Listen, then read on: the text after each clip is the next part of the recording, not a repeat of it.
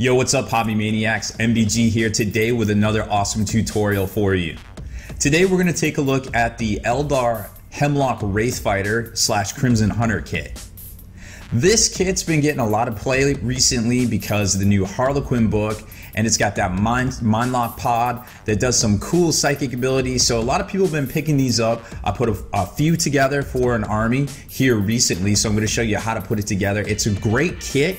It goes together very well, but it does have tight tolerances and a lot of parts that you wouldn't really expect to be assembled in the way that they are. There's a lot of inside parts and a lot of stuff on the airframe that actually you leave partially assembled so that you can come in and lock other pieces in with, you know, at other points in the assembly process. So it was a really fun kit to put together for me, but I know that a lot of people out there might have a hard time with it. So I had to use rubber bands, I had to use painter's tape, and I had to use plastic glue, and a lot of different things all came together to really produce a quality assembly. So if you're going to be putting one of these models together, you might want to check out this video real quick just to get some good ideas and some more hobby tips for you to add to your hobby arsenal.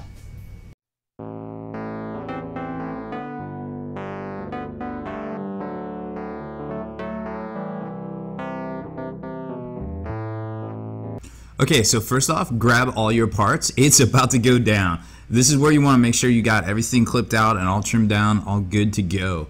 So I did a little inventory of both halves of the fuselage. We got a whole bunch of wings and a whole bunch of interior pieces that you're going to see kind of how they go together here in a second. The kit actually has a lot of parts to it, but it's not too complicated once you make the little assemblies and get them all into place, because it's kind of a daunting kit, but definitely check the instruction manuals and make sure that you trim down all the little fillets and all the little stubby parts throughout the fuselage and the interior parts, so you're not basically trying to assemble stuff and it's not dry fitting correctly. So here's what it's going to look like all put together. It's got hot swappable weapons, so you don't have to magnetize them or anything. So here's the tools that I'm going to use for this project. We've got painter's tape, seam scraper, an X-Acto blade, because sometimes you just got to get in there and do the Lord's work. Some clippers and a plastic bristled brush, and what that's going to do is not mar your surface. Oh, and don't forget the rubber bands, because sometimes you just got to hold stuff in place. Pull all those aside, and now I'm just going to grab out the first baggie, and we're going to be good to go here. So we've got, I like to, once I trim stuff down, I put them in little project baggies, just because I go through and methodically like trim down all the parts, dump it all out, and just kind of do my thing. So here they are. Got all the wings. Just kind of going to pull those aside. Then you got all the interior pieces, all the hot weapon swaps. You got the scythe guns and then the lances as well.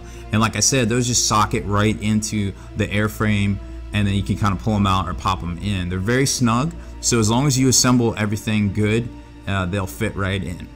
For this project, I'm definitely going to use the plastic glue that you just saw there. It's great stuff from Testors. It basically bonds the stuff together pretty quick right off the bat. You don't have to worry about it. You just want to get in and make sure you've got a really nice coat, bead of the glue. And you can dab it off with like a paper towel, but a lot of times what I do is, by the time that it takes me to scramble and grab the other part, that it's usually pretty tacky by that point and it's good to go.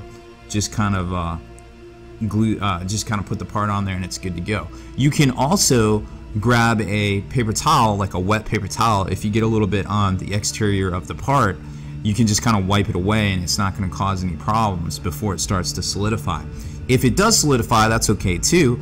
You can just basically scrape it away with a seam scraper or an X-Acto, but you have to let it dry thoroughly, so that might be like a 6 to 8 hour process. So first off, you're just going to kind of assemble some of the interior parts. There's a little cockpit assembly, there's some I guess intake parts, as well as like a jet thruster assembly for the rear.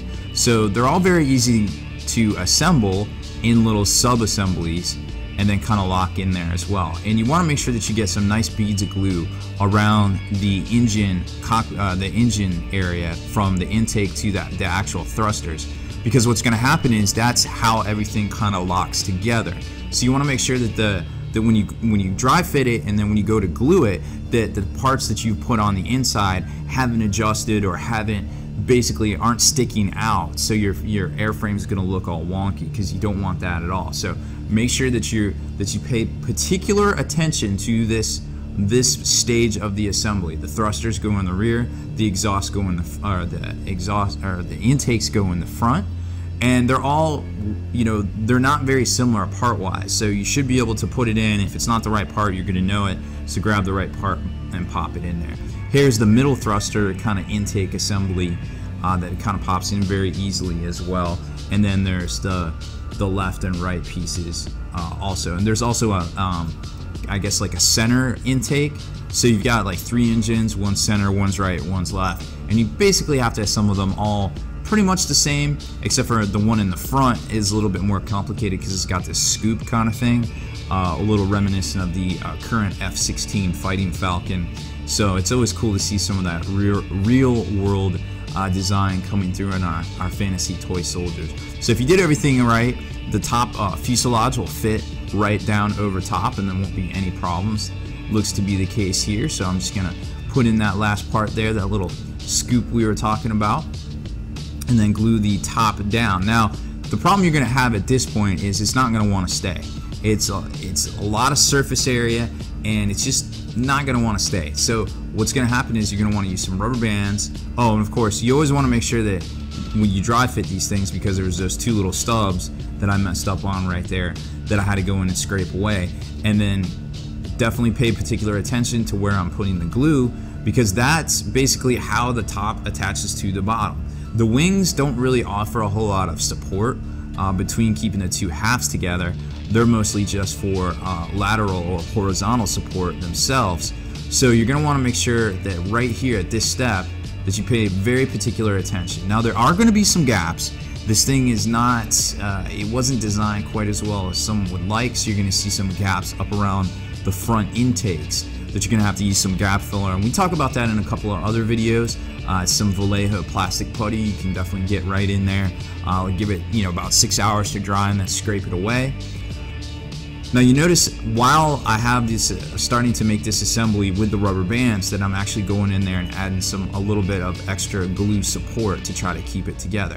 Then I'm going to use some painter's tape, because what happens is this airframe is so fragile and it has so many like little fiddly parts that I couldn't get the rubber bands all around where I wanted. So I'm using the painter's tape, I'm pulling it tight, I'm making sure that I got a good seam, and here you can see there's a big gap right there that I was worried about. So I fill that with a little bit of plastic glue to let that dry, and I'm going to scrape that down later when it's all dry. So right here, got a nice good seam to the front intakes.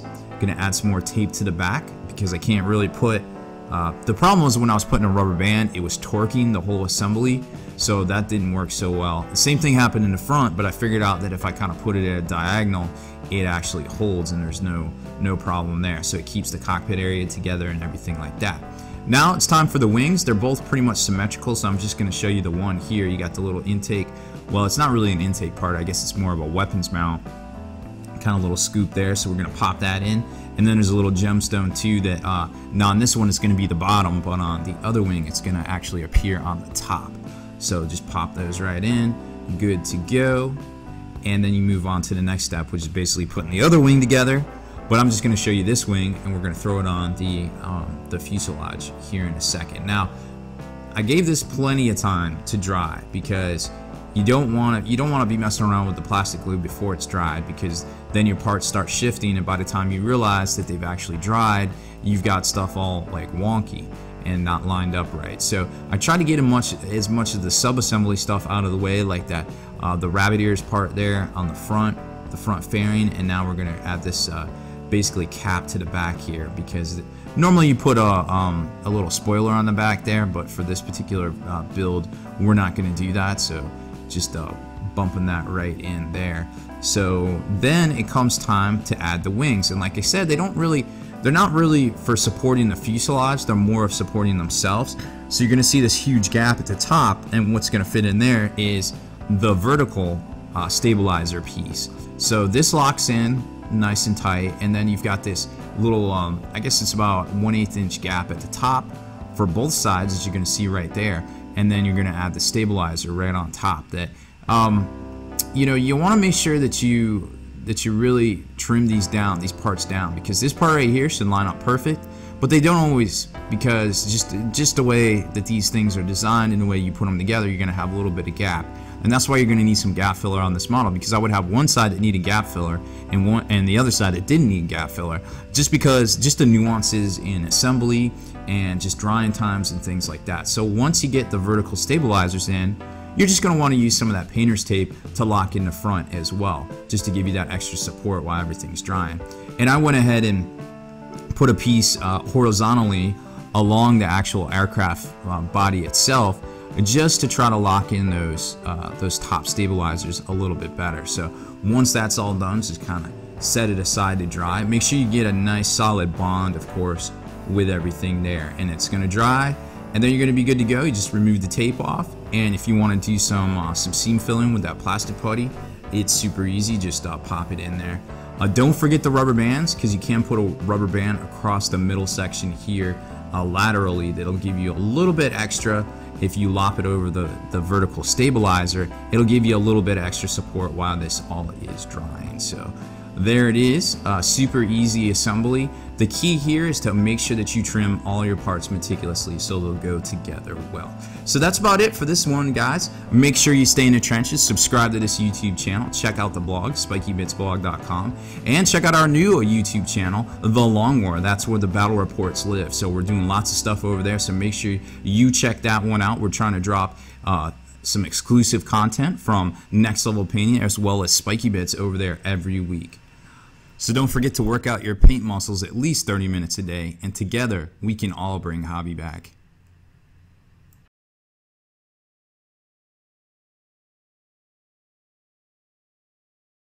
Yo Hobby Maniacs, thanks for checking out my channel. Don't forget, there's tons of other tutorials, unboxings, and tips and tactics videos on here as well. And make sure you visit my best friend Kenny B's Fresh Hobby channel over on Next Level Painting.